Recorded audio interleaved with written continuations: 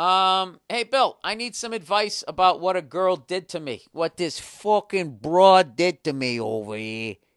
You see, this person says, okay, so I started talking to this girl and we hung out. You know what? We had some fun. She's beautiful. Has a great personality. FYI, what pisses me off is the way she led me on by telling me how lucky she was to have met me and all this other bullshit. So I started to fall for this broad over there. She's the first girl that I ever fell in love with. This is way. Oh wait, she's the first girl that I ever felt this way before. Now was that me or him? She's the first girl that I ever felt this way before. No, that's him. And it's both our first year in college. So out of fucking nowhere, she tells me that she's got a fucking boyfriend, which got me fucking mad. The guy's dropping the F-bomb. I'm believing it here. So my question is, why did she lead me on just to drop me for some other fucker? Is this guy Mexican? For some other fucker? I'm stupid because I still like her. Set me straight, Bill, and tell me what you would do in that situation, and if that ever happened to you before. Thanks. Oh, Jesus, did it ever happen? Oh, absolutely. I've been both of those people. I've been the douche, and I've been you. All right, let's see here. Why did she do that? Because she's young. You're both young. Let her go, man. She could have done. What could have happened to you is so much worse. Okay. She could have, I don't know. You could have married her, had a couple of kids with her, and then you find out that she wants to be with somebody else. That could have happened. You got off easy. You're young. You're in the prime of your fucking life. You know, you're in your first year of college, dude. You're a number one draft pick. You got your whole life ahead of you. You know? I mean, like the level of fucking ass that you could be banging right now, just out of the sheer potential that your life still has. And what's great about at your age, you don't really have to prove anything. All you have to do is be majoring in something that sounds like there's a bunch of cash at the end of the rainbow. You tell a fucking couple jokes, you're in there. Okay? So whatever. You know, look, here's one way to look at it. You know, let's just say that she isn't just young and immature, because that's what that sounds like. That's best case scenario. She might be an absolute psycho, at which point you totally got off easy because she's out of your life. So what I would do is what I always say. This is what you want to do. Next time you see her, you're going to look great because you're going to go to the gym. You're going to get fucking jacked, all right? You're going to get in the best shape of your fucking life, and you're going to start hitting on ass fucking 2-3 levels above her. And one of them's going to say yes. It's the law of averages. Then someday you'll run into her and be like, would you look at that fucking broken down hunk of shit that I actually was worried about? You know, now look at me. And I'm not saying this new girl isn't going to crush you too. That was bad for me to say that. I'm going to get you to the point where you can't trust people. But, you know, so it's one of the growing pains of finding whoever the fuck you're supposed to be with, I guess. I don't know. I'm sorry she did that to you. It sucks. I have had that happen to me. I was, how can I tell this story without getting anybody in trouble? It was one of my earlier relationships. This woman was a musician. She was a lot older than I was, and she was in a band, and there was another dude in the band who was married to another chick that was in the band. And, you know, she quit her day job and started spending a lot of time over this guy's house writing. I'm doing the air quotes right now. Writing. Working on music. Writing. The dude's wife was getting upset. Was saying, I don't like you spending all this time with this other woman. He said, it's innocent. We're just writing. We're over here writing. And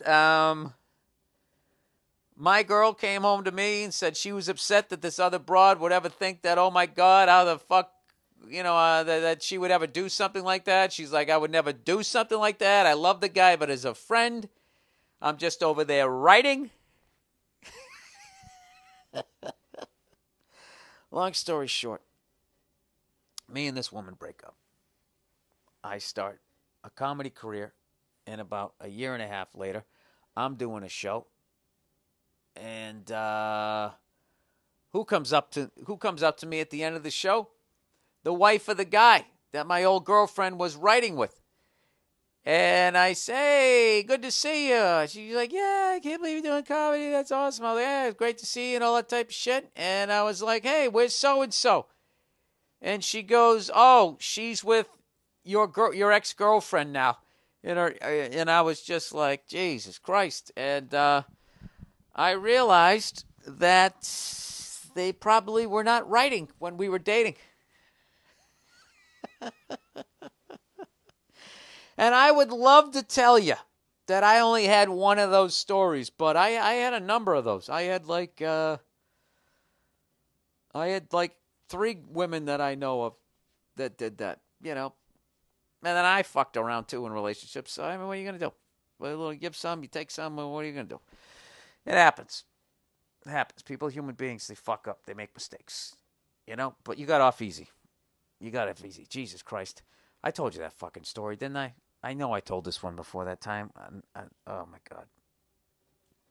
That was right when I knew I was going to be a comic. I went to one of her shows, and they were in this band. I can't say the name of the band. All right? I'm not trying to get anybody in trouble, but they made these sweatshirts for the band that they were selling after the show, and they were all white. And they said the name of the band in like this Miami Vice pastel. Okay? And it's the early 90s, so the pastel look is fucking at least, that was mid-80s. This is early 90s. So, they're going to sell these after the show, and the woman I was dating said she wanted me to wear the sweatshirt during their fucking show. And everything in me was screaming, going, I don't want to do this. I don't want to do this. But for some reason, I was at that age, I was afraid of having a confrontation. And I fucking did it anyways. I sat in the crowd at their fucking show. They had an outdoor show during the day, and I sat there with a sweatshirt on, written in pastel with the name of their band. Ugh. It's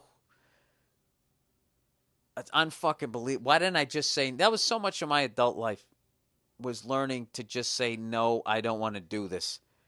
Because I had like more of a, my childhood upbringing was, hey, sit down and shut the fuck up, When that is like the communication that is going on as you're growing up, like you will find yourself sitting at a show wearing a sweatshirt with pastel writing on it.